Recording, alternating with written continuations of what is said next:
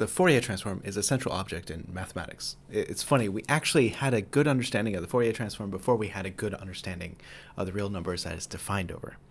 But when I say Fourier transform, if you are a mathematician, physicist, or engineer, you probably immediately think of the integral formula, this right here. And another thing that you probably think about is that of Plancherel's theorem, which says that the L2 norm of a function, or power of a signal in EE speak, is preserved by the Fourier transform. That is, the norm of the function is the same as the norm of its Fourier transform. This is all well and good until you ask something really stupidly fundamental. What is the Fourier transform of an L2 function? You probably are thinking, Joel, you're an idiot, you just put it on the screen right there. Well, that definition only really works if the function is integrable or in L1. We talked about that a little bit in the last video, but not every function in L2 is actually integrable, or in L1. I mean, the easiest example to give you is 1 over 1 plus the absolute value of x. This function is not integrable by the p-test that we learned in ordinary calculus, but it is square integrable, which means that the square of the function is integrable, which means that it is in L2. Okay, so it's not in L1, but why does this matter? Just ask what this Fourier transform would be of this function at omega equals 0. It's undefined, and this is since the integral is infinite. So what do?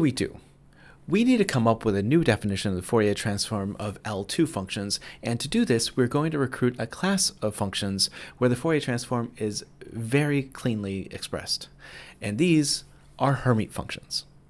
Hermite functions come up in all sorts of places in science and mathematics. They appear naturally in statistics and probability theory. They also diagonalize the quantum harmonic oscillator in quantum mechanics over L2. And important for us, they are an eigenbasis for the Fourier transform and are also L2 functions where they are orthogonal. We proved the orthogonality of the Hermite functions in a live stream a couple months ago. Man, that was a while ago. So today, I want to focus on their eigenfunction property with the Fourier transform. Using this, we're going to be able to give a new definition of the Fourier transform on L2 functions. Well, not new to the world, but new to the string of videos I'm putting together. And so what I'm going to do is I'm going to go up to the board right now, and we're going to work out the we're going to demonstrate that the Fourier transform of Hermite functions are again Hermite functions times something else. That is, their eigenfunctions. And we're going to use a couple of things that we established before. We're going to use the generating function for Hermite polynomials, which can then be turned into a generating function for Hermite functions. And we're also going to use the fact that the Fourier transform of a Gaussian is equal to Gaussian. Now, to get the last bit of the diagonalization argument, we have to show that the eigenfunctions actually form a basis for L2. Now that's a little bit outside the scope of this particular video, but I'll do that in a live stream in probably a couple weeks. In any case, so let's go ahead and get into it, and I'm just going to go up to the board and start recording, I guess. All right. Okay. All right, so let's go ahead and get this done. So we're going to need a couple of elements from previous videos, and so I have put them up here. In a live stream, I proved this generating formula for the Hermite polynomials. And you can actually use this as the straight definition of the Hermite polynomials if you wish, where you basically just take t equals 0 here, and that'll give you your Hermite function at 0, and then you take the derivative and then take t equals 0 then, and then you take second derivative and take t equals 0 then. And each one of those will give you a different one of the Hermite functions, which is pretty heavy. We also proved the recursive definition of Hermite functions, which I have right here. And so you start with h of 0 is equal to 1, h of 1 is equal to 2x, and then you can make each of the successive ones off of two previous ones just by combining them like this. So hn plus first Hermite polynomial is 2x times hn of x minus 2n of hn minus 1 of x. And so you can just generate them all that way if you wish. And you can reuse this formula here to prove the generated function. Hermite functions are not Hermite polynomials, but they're Hermite polynomials times e to the minus x squared. So basically, if you take a polynomial multiplied by e to the minus x squared, it is going to go to 0. And so these all fit inside of the Schwartz space, which is pretty nice. Now we're going to be applying the Fourier transform to our Hermite functions. So here we are choosing just to have the minus ixw in here, and you're going with a symmetric definition, sort of the mathematician's favorite, the Fourier transform of 1 over the square root of 2 pi. That means that if you define the inverse Fourier transform, you have the exact same coefficients. There's nothing to really remember here. One Fourier transform that we're going to use is the Fourier transform of a Gaussian, it gives us a Gaussian back.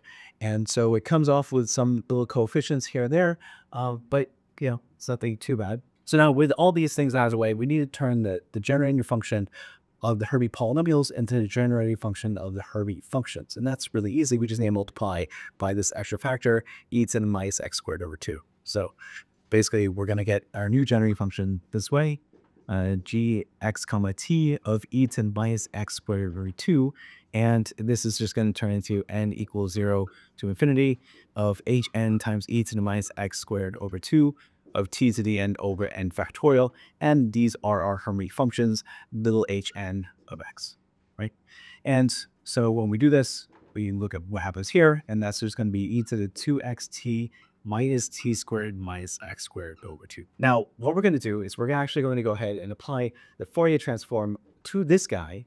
Since this is more or less a Gaussian, sort of shifted around a bit, it's just going to give us another Gaussian back. In fact, it's going to turn out to be almost the exact same function, but we removed x and we're going to replace it with w, and t is going to be replaced with it. And then that's going to give us our Herbig functions. So let's go ahead and do that then. So what we're going to do is we're going to take a look at the Fourier transform of this guy. So e to the 2xt minus t squared minus x squared over 2. And that is written this way. And let's say this is at w. And so that's it written this way. So 1 over square root of 2 pi integral and minus infinity to infinity of e to the 2xt minus t squared minus x squared over 2.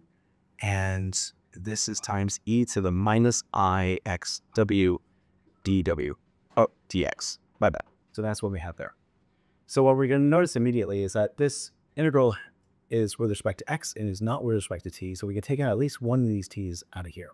And then the rest of it, we're actually going to try to turn this into a single squared term in here. And so we use completing the square in some of your usual calculus or algebra tricks. So it's going to be written as 1 over square root of 2 pi. And we're going to take out this e to the minus t squared. So it's e to the minus t squared here. And this is going to be times the integral from minus infinity to infinity of, let's see, 2. We're going to have e to the minus x squared over 2. And now we're going to have plus 2xt. Then we have minus I x w dx. Now I'm going to take an x out of here. So it's going to leave us with 2t minus iw, this times x. Now, what we want to do is we ultimately want to complete the square. So we write this as a single square here. And the complex numbers here don't really matter for us too much. It'll be the same formula we have in ordinary calculus. I'm going to go ahead and take out this minus 1/2. I have an easier time seeing a lot of this stuff when I write it that way. And so that's what I'm going to do. Always in math, you want to make things as easy as possible as you can. And so I try to make things as blindly obvious to myself as I can here. So there we go. So when I factor out the minus 1/2, it changes plus sign we had here and took it out to pen and replace it with a minus. Now when we're doing completed square, what we're going to do is we're going to go ahead and we're going to take b over 2 and add square of that, which is what we do in ordinary algebra. So this is going to be 1 over square root of 2 pi times e to the minus t squared and roll with minus infinity to infinity of e to the minus 1/2. And now in here we have x squared minus 2t minus iw, and then this times x, and now we're going to add b over 2 squared. Well, we have a 2 here, so that 2 is going to get canceled, and we're left with 2t minus iw, and that quantity squared. And of course, we're going to have to subtract that as well. And so when I subtract that, we're going to pass through this minus sign here, and we're ultimately going to get this. We're going to have 2t minus iw, and then squared, and then we're going to have this over 2 hitting that as well. So I added subtracting inside the parentheses, but then I put one of these guys outside of the parentheses, and this is all done dx. Now, one thing that's really important to notice is that this extra piece I just left out here has nothing to do with x either. And so this can come out here and it can combine with this guy. And then we're left with this term in here, which is a perfect square. So let's go ahead and do those 2 steps at once. Something you should never do, but when you have a very small board, you kind of need to take 2 steps at a time sometimes. So we have e to the minus t squared. And now we're going to have plus 2t minus iw. w squared divided by 2, and we're left with this integral from minus infinity to infinity of e to the minus 1/2 x minus 2t minus iw and this quantity squared dx. All right, so now what we can see is that if we take a look at this guy, this is more or less a Gaussian, just shifted by 2t minus iw. T is constant, w is constant, or omega is constant if you want to say that. This is a complex number, and so we're shifted to the complex plane, this whole integral. An analytic argument can tell you that that's not going to be any different than if I were to just take the integral from minus pi to pi of e to the minus 1/2 times x squared. Okay, so then what we end up getting is this. We have 1 over square root of 2 pi times e to the minus t squared, and we're going to leave this guy alone for a minute, 2t minus iw squared over 2, and then times integral from minus infinity to infinity of e to the minus x squared over 2. So what we can do is we can take this guy and we can go ahead and replace it with his value. The integral from minus infinity to infinity of e to the minus x squared over 2 is square root of 2 pi as well. What that does is it cancels this guy, cancels that guy, and we're left with e to the minus t squared plus 2t minus iw squared over 2. All right, let's go ahead and simplify this. And so what we're left with is this guy. And so we have e to the minus t squared plus, on the top here, we have 4t squared minus 2t iw. And then we have plus iw squared, which is going to be minus w squared. Then we have minus t squared plus 2t. And so that is going to be e to the t squared. And now we're going to have minus 2it. Oh, and the 2 gets canceled. So minus itw. Then we have minus w squared.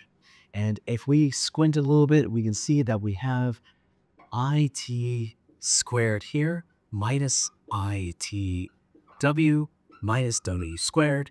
And if we put all those together, we see that we are left with the sum of the Hermite functions of w times e to the minus t squared. Times t to the n, both the n factorial, because we match exactly that formula up there. Now, how does this get us what we want? Well, let's make a little bit of space here, and so I could keep talking about e's. And so if I erase this, we have just taken the Fourier transform of this function with a g of xt times e to the minus x squared over 2. And now what that gives us, under some dominant convergence argument, is the Fourier transform of our Hermite functions, h of x times t to the n over n factorial.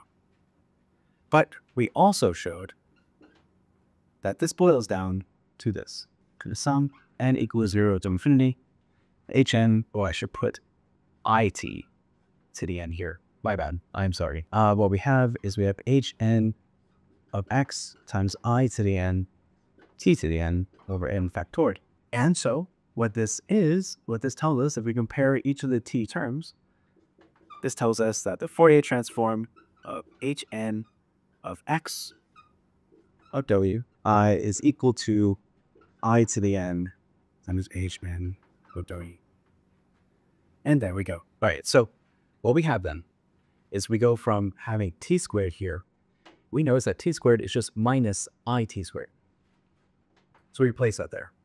And now this is exactly the form of our generating function out there. We have our generating function just with it to the n, and here instead of x, we have w, which is really nice. So then what actually happened here is we took the Fourier transform of our generating function, of our Hermite functions. If we expand this out, and after a dominated convergence argument, we can move the Fourier transform onto the inside.